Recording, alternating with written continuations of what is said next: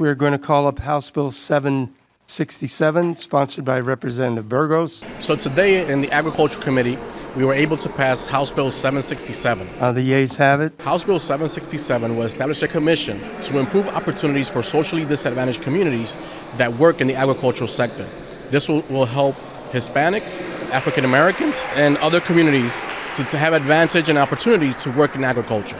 I am extremely grateful to Eddie Pashinsky, our committee chairman, for the opportunity to work with him and our committee to pass this bill that will help all Pennsylvanians, not just a segment of our population.